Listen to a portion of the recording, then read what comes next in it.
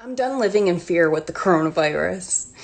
Literally, the only reason why I'm wearing a mask in stores is because they're required and I get weird looks when I do not wear a mask. I'm done putting my life on hold for it. I'm sorry, but I am. If Sally Mae at the family barbecue, who is immune compromised, wants to show up to the barbecue, guess what? I'm going to too. Immune compromised. No. Immune compromised. I've never, no. No.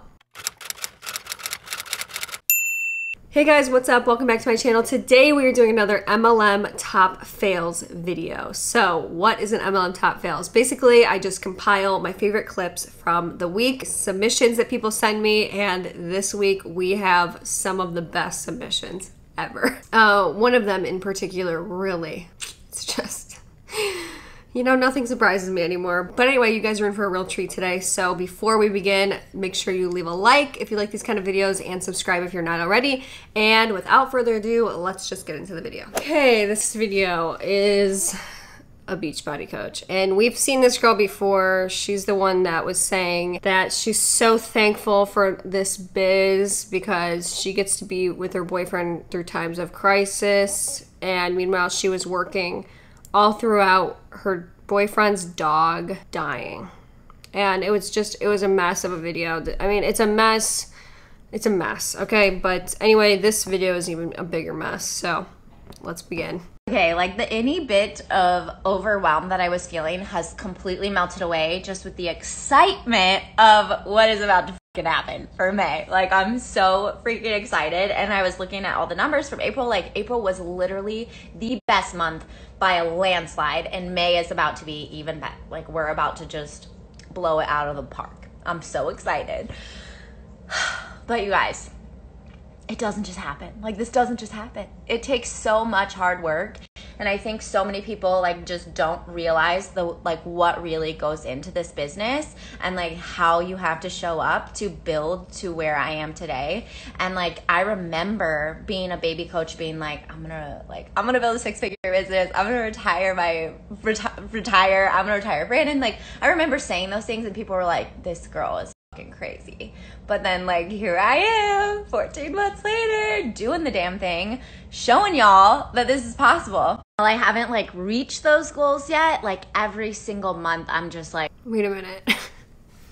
You just said you were doing the damn thing, and you next slide you're like, well, I haven't reached those goals yet though. It's like, I don't know about that.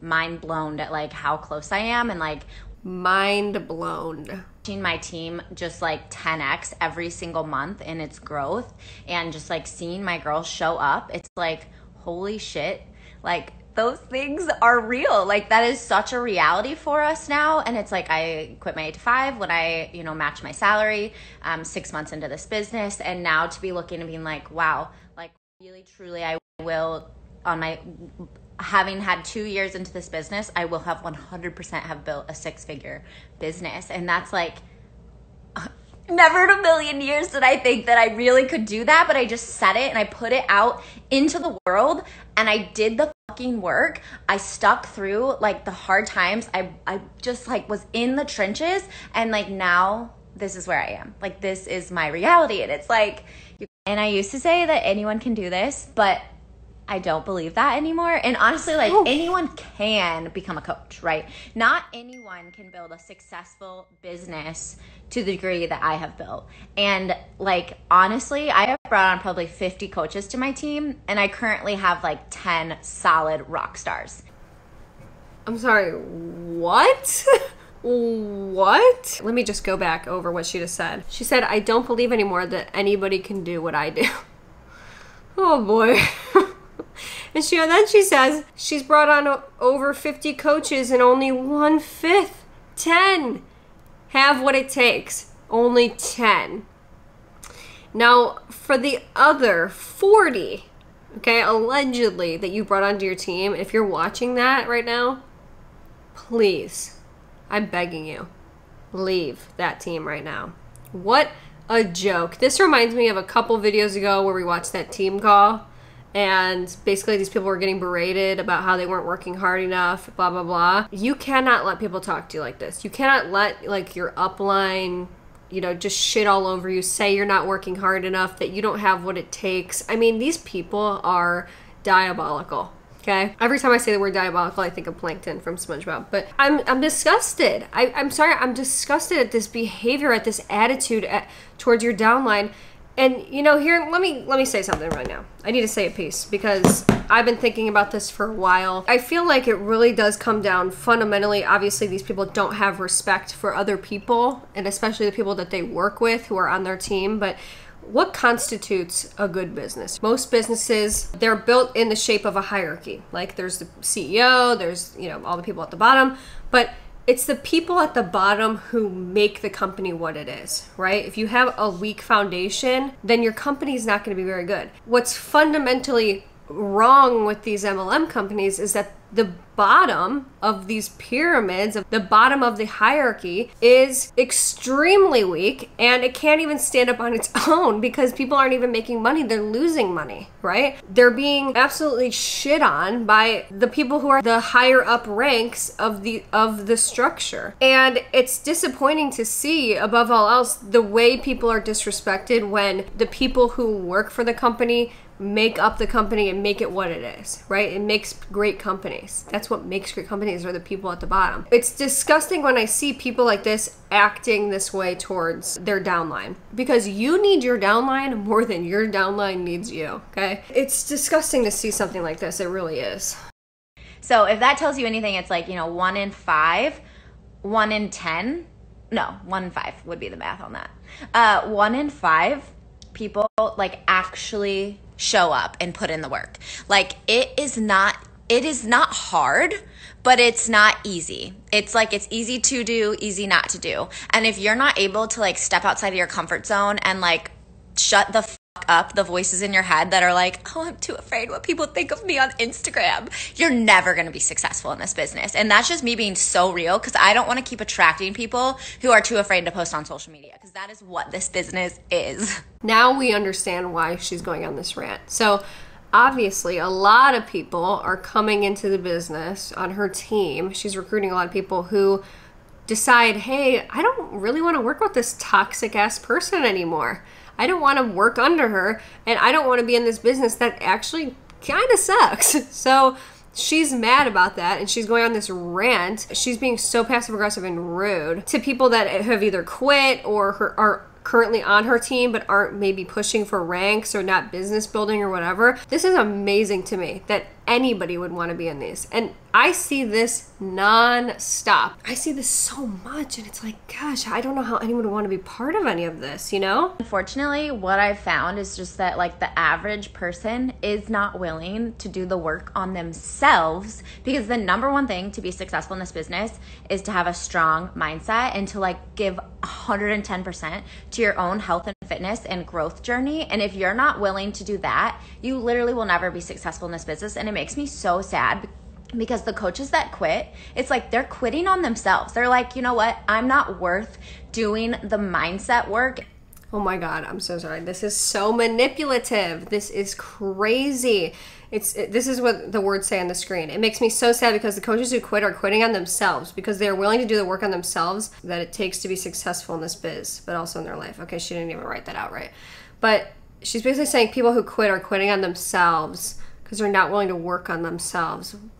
What? She's trying to manipulate people into staying by using this. I mean, this is disturbing. And the growth that it takes to actually be successful in this business or in my life. You guys, like, no matter what, you're gonna have to face it at some point, that you're gonna have to like do that work. You're gonna have to like get over those insecurities and those voices in your head that tell you that you're not enough. Like, that to me is truly like the difference between a successful coach and a not successful coach, someone who quits before they even start or even try, because like those voices in their head. Let me just read this. She said the difference between a successful coach and a coach who quits before they even really try is the narrative and stories they are telling themselves. Are the stories you're telling yourself and the patterns, behaviors you're creating serving you? People are not quitting because they're like, oh my God, I can't do it. I just don't think I'm good enough, blah, blah. I really don't think, in my experience, I don't think that's why people are quitting. okay? I think they're quitting because they're looking at their finances. They're actually taking an objective look at their finances, or maybe their significant other is, or someone who cares about them is looking at them and saying, hey, I'm actually not making any money, okay?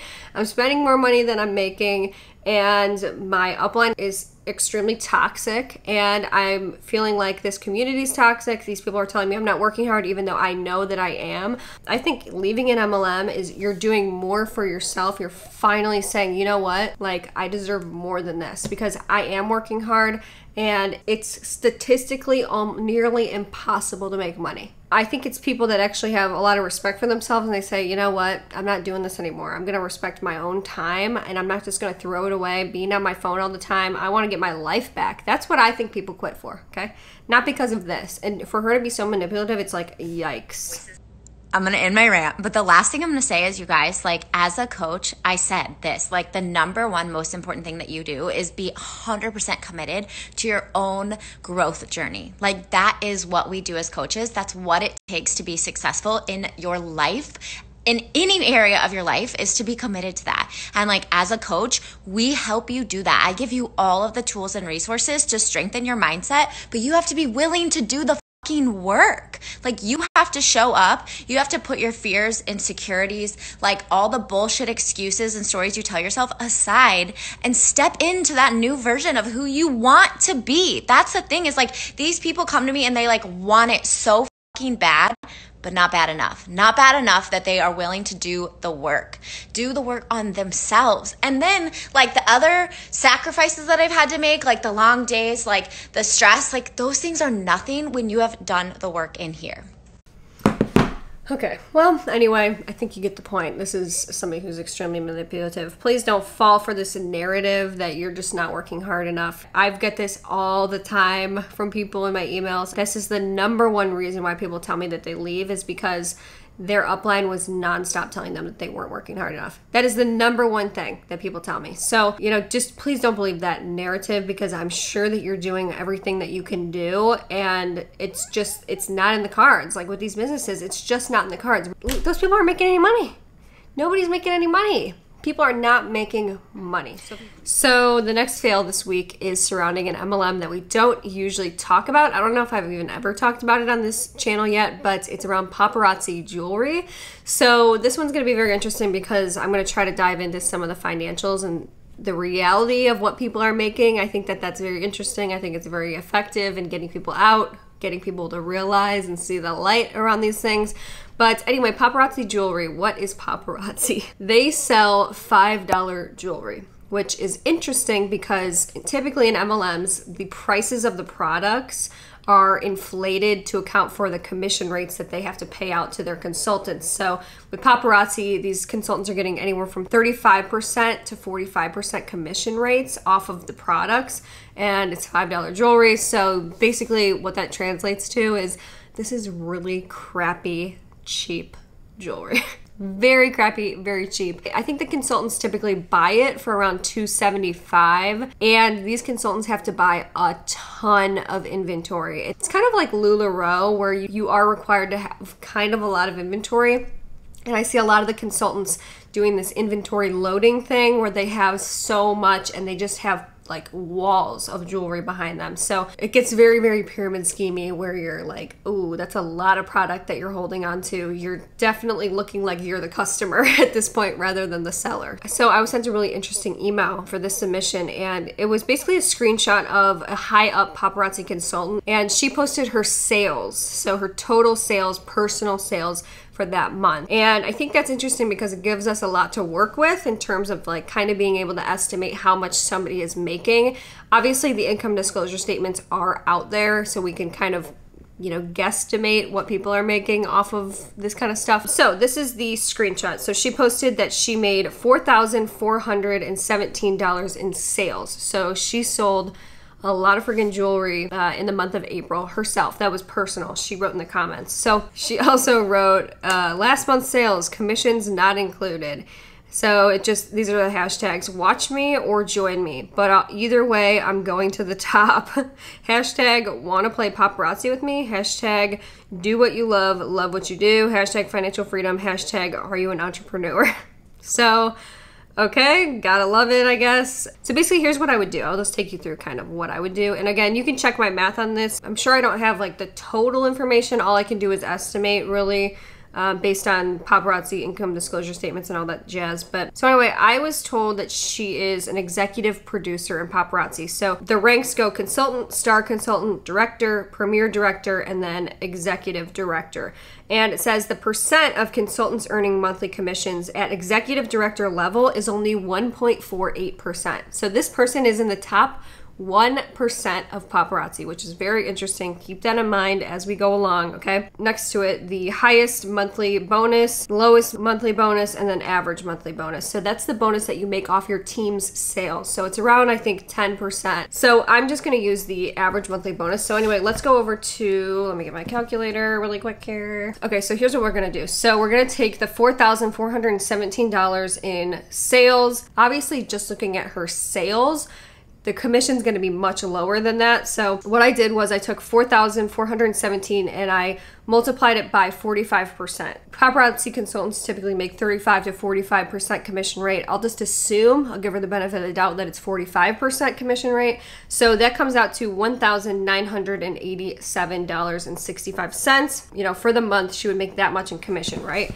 And then based off of the paparazzi income disclosure statement at the executive director level, it is around $900. You can see the average monthly bonus. So I'm just going to assume that it's the average monthly bonus. You have to also take into account that if somebody's posting something like this, like if they're posting their sales, obviously it was one of their better, if not their best sales month ever, right? You're never going to post something if you're like had kind of a shitty month.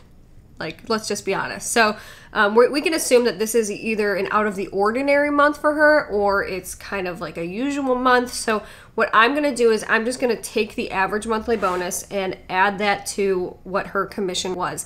We're just going to assume that she's being very consistent. However, obviously direct sales is kind of like any job in sales where it's kind of, you know, volatile. It's up and down. Your income's never really the same. So anyway, let's take the $1,987.65 plus $900 average monthly bonus, and then it comes out to $2,887.65 per month. So let's take that and we'll just multiply it by 12. Again, assuming that she's completely consistent, which she probably is not, to get an estimated yearly income. So that would be $34,651, okay? Paparazzi consultants buy a lot of inventory. So I asked this girl who emailed me and sent this in because she knew a lot about the paparazzi structure and the compensation plan and all that stuff. I said, how much do people typically do, like buy an inventory? And she said that the girl that she had been messaging with before said that she had around 5,000 in inventory. You have to also keep in mind that they have personal volume, so they have to order a certain amount of jewelry each month in order to stay active. You're constantly having to get new jewelry for the season or for whatever, if you sell out of something, and you're buying a lot of jewelry that a lot of people don't even want. So it's something you have to keep in mind, that they also don't have any benefits that a traditional job would have. You know, if you look at this number, this $34,000 number for the year, that's very good, unfortunately, for an MLM company. Like, that's something that you really don't see a lot, is people making that much. Like, I'm not kidding. I really don't see people making that much, hardly ever, in any of these companies. And that's sad. That shows how low the bar is for these types of companies. And like I said in the beginning, this is the top 1% of the company, and she's only making $34,000.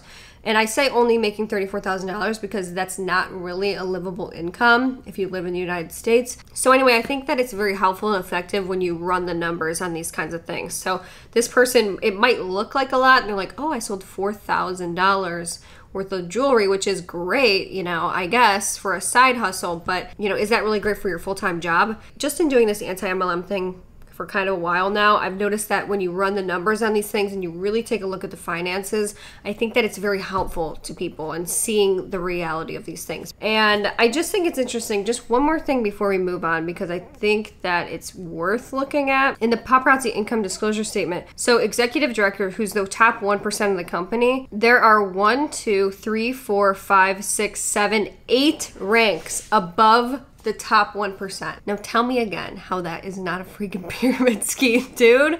Tell me again how not even the top 1% is making all of this money, and then the people at the bottom are barely scraping by. The top 1% is not even making that much. So anyway, just some stuff to look at. I think it's very interesting, and yeah.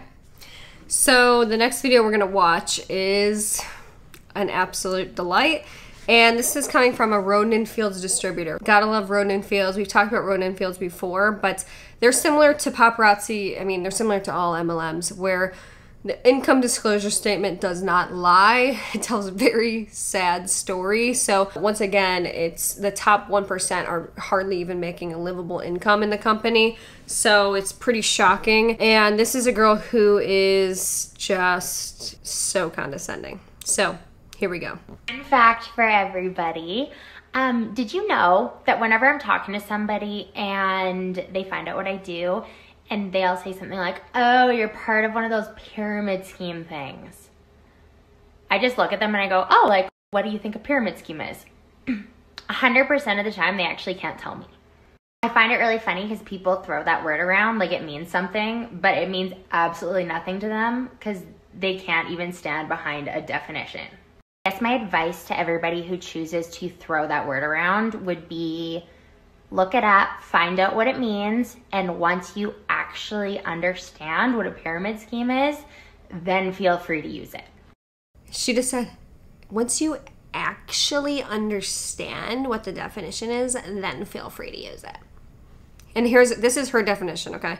This is what she says a pyramid scheme is. I'm going to save you guys some time here. There are two key things that define a pyramid scheme. One, no matter how hard you work, you will never be able to make more money than the person above you. And number two, they will not be selling a product, just an idea. So, got a couple problems with this. First of all, the attitude. Oh my God. If you see something like this, let's just say you're like, see a video like this, are you going to want to go into business with somebody who's that snarky and that rude and that condescending and that patronizing? I cannot believe some of the way that people talk. I mean, they're so pressed that people tell them that they're in a pyramid scheme. It's so funny. But what's really annoying about this, you know why she says 100% of the time they never can actually tell them what a pyramid scheme is? Because she has her own definition of what a pyramid scheme is, and she's waiting around for somebody to tell her what her definition is, okay? Which her definition that she's going off of is, by the way, not even correct. So she's gonna be waiting a long time, okay? That percentage is always gonna remain at 100% then. If this was true, then Herbalife wouldn't have gone through a $200 million lawsuit and had to pay out like pretty much all of their consultants and forced to restructure. It was nearly impossible for people to make money in that. So I just want to point this out because this is on the FTC website, and I think that it's very interesting. So the title of the article is The Telltale Signs of a Pyramid Scheme. Your income is based mainly on the number of people you recruit and the money those new recruits pay you to join the company, not on the sales of products to consumers. So, you know, what do we see in all these companies? What is this girl even doing with this video? Which is very ironic, is she's basically trying to recruit people still into the company. She's trying to break down this like argument to try to recruit people into the company who are apprehensive to join the company. So, you know, this recruiting model, this recruiting structure, recruiting so many consultants and then making money when those people sign up, that's an obvious telltale sign, obviously, of a pyramid scheme. And this is, again, according to the FTC, who's the one who's dishing out all these lawsuits to these companies. The number 2 point is you're forced to buy other things you don't want or need just to stay in good standing with the company. So, like, I would see that as keeping a rank. So I see that as personal volume. I have no idea why people need to order things that they don't want to order in order to sell. I have no idea why people need to pay money to go work for a company. I don't understand that whatsoever. That is obviously very indicative of being in a pyramid scheme, in my opinion, also in the FTC's opinion, apparently. So anyway, let's keep watching. The only last thing I want to say is I would encourage everybody to step back, look at the current job situation that they're in, and just ask themselves, am I ever going to make more than the person above me? Am I ever going to be able to make more money than my manager, than my boss, than the CEO of this company? And if the answer is no, then that's more of a pyramid scheme than an MLM company. And so it's just food for thought, something to think about. I'm not dissing any jobs out there. I was a waitress for years and I absolutely loved it. I love the social aspect. I love the tips. I love everything about it. So please don't be offended by this at all. My only thing is I just see the word thrown around so much by people who have no clue what they're talking about, and I would just love to see everybody educate themselves before jumping to conclusions and actually standing on truth instead of opinions. So yeah, anyways, that's all. Oh my God, I'm not kidding. Stuff like this really triggers me. I mean, it really, really triggers me because I cannot stand this fake, nice, like, I really want you to stand on opinions. I can't listen to people like this because I cannot believe every time somebody who is in an MLM tells anybody to go educate themselves. Anybody. I mean, it is so insane to me. It's insane. And I would love to see everybody educate themselves before jumping to conclusions, start standing on truth and facts instead of opinions. Dude, the truth and facts is in your income disclosure statement, okay? You're not making any money. So when I was sent this was the message that I got along with it. And it said, this girl tried to recruit me for Mlm Fails for 2 years. And I finally told her to please stop. And she said she'd never succeed with me. I guess I'm a dream squasher. Oh my God. So here's this person, okay? If you're not in a pyramid scheme, riddle me this. Why are you trying to recruit people? Okay, why are you trying to recruit people? For 2 years. It's embarrassing. I mean, this is embarrassing. 2 years and you're sitting there on social media. Please educate yourself because you don't know what a pyramid scheme is. 100% of the time, I don't know. No one can ever tell me what a pyramid scheme is. Yeah, because you're sitting around waiting for a specific definition that is in your head that helps you rationalize why you're scamming people. Okay, that's why.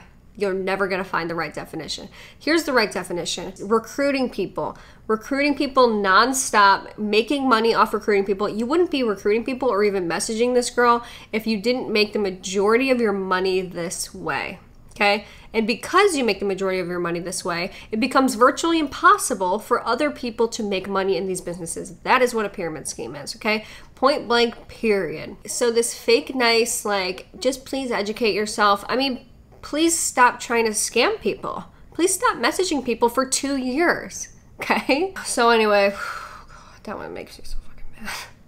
That one really, like, seriously triggers me. Okay, I've saved the best for last. Are we ready? So this is, this is one of my favorite coaches on planet Earth, and she is a Beachbody coach. She's higher up than normal, than you would expect that she would be in the business, and I want you to think about someone who says something like this. Would that fly in your business? You know, I don't think this should fly, honestly, in any sense of, in anywhere in the world. Even just saying this on a public forum is insane to me. But this is also the girl who was crying about the Punta Cana trip being canceled for Beachbody. So think about, you know, she's crying over that, and then we see this video next, okay? Enjoy. This out there. I feel like I've been talking all day on here already, but I'm done living in fear with the coronavirus. Literally the only reason why I'm wearing a mask in stores is because they're required and I get weird looks when I do not wear a mask. She says, this is on the screen, riddle me this, why the fuck do COVID tests have to basically touch our brain up our nose to test for it, but a little spray from our mouth or others can infect us? Why not swab our cheek to test for the virus if it's that easy to contract? Okay, so she's a doctor, I guess. I'm done putting my life on hold for it. I'm sorry, but I am. If Sally Mae at the family barbecue, who is immune compromised, wants to show up to the barbecue, guess what? I'm going to too. Immune compromised! No! What the hell? Immune compromised. I've never, no. No. Immune compromised. No. I'm sorry. No. Immune compromised. Okay. Anyway. You guess what? I'm going to too.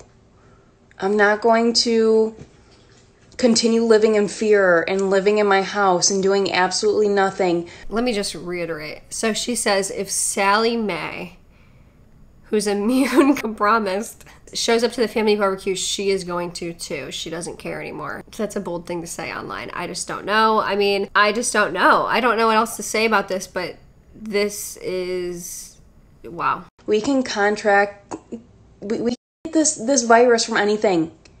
Anything. UPS dropping off a package to our house. Accidentally putting our fingers in our mouth while we're out. I don't know how many times you guys accidentally put your fingers in your mouth when you're out. I'm sorry, but my fingers are just not falling in my mouth when I'm out. Like, they're not accidentally flying in my mouth when I'm outside, but okay. I'm sorry, but in what world is this okay to get online and like speak like this and talk like this? Okay, this is just a bad take. I mean, this is a bad take.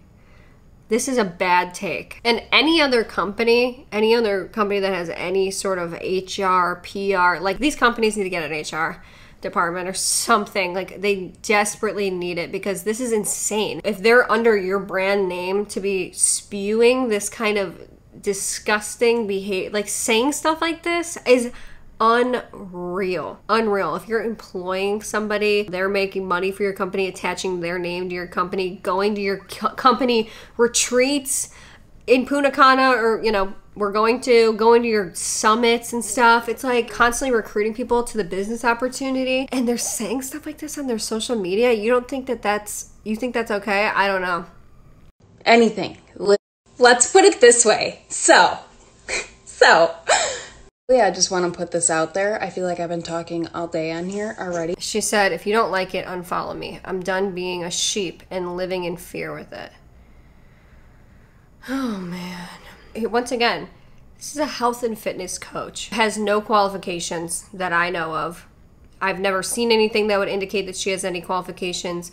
Health and fitness coach is saying that the only reason she even wears a mask is because they're required at stores, but otherwise I think we can all assume that she wouldn't be wearing one. I mean, what is going on? And then these crazy conspiracy theories about why they're having to do the swab test.